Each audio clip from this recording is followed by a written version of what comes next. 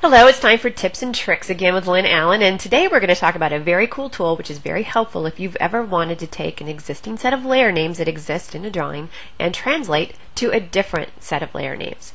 This particular command is called the Lay Trans command, and you can get to it easily enough by going to the Tools pull-down menu, going over to CAD Standards, and selecting Layer Translator. I bet you didn't even know that was in there. Very, very powerful tool. In this dialog box, you'll see on the left-hand side of the screen is a listing of all my layers. Now this happens to be a microstation drawing, and all the layers are numbered. Now in AutoCAD, of course, we'd like to have our layers assigned to names that make sense to us. So this is a very powerful tool for those of you who are working with microstation drawings. On the left-hand side of the screen, like I said, this is all the layers that exist in this drawing. So I'm going to go grab a drawing that has the layer names I want to map these layers to. To do that, I just hit load. I go grab the appropriate drawing, and this one happens to be called MKM Plan. This has all the layers I'm really after. And then it's simply a matter of selecting the layer on the left. In this case, layer number 1, I like that to be assigned to S, Anno, Dims, and you hit map. As you go through here and you map the layers, I'm just going to arbitrarily select them, you will see that it gives you a listing of the changes that you've made, the layers that you've mapped. You can go through here very simply. If you're in a situation where you might have some duplicate, maybe on the left hand side you have, in the drawing that you're in, you have some layer names that also exist in the other drawing that you brought in to translate to, it's simply a matter of hitting the map same option. That'll do some of the work for you so you don't have to physically map them yourself.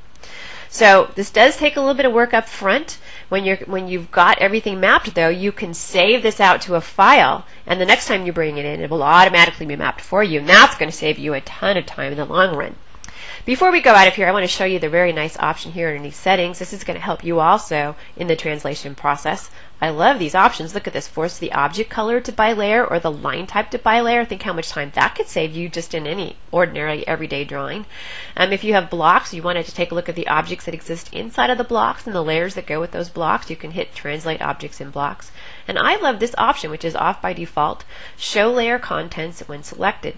This is going to help you make sure that you're mapping the proper layer on the left over to the right one, on the correct one on the right. Let me show you what I'm talking about.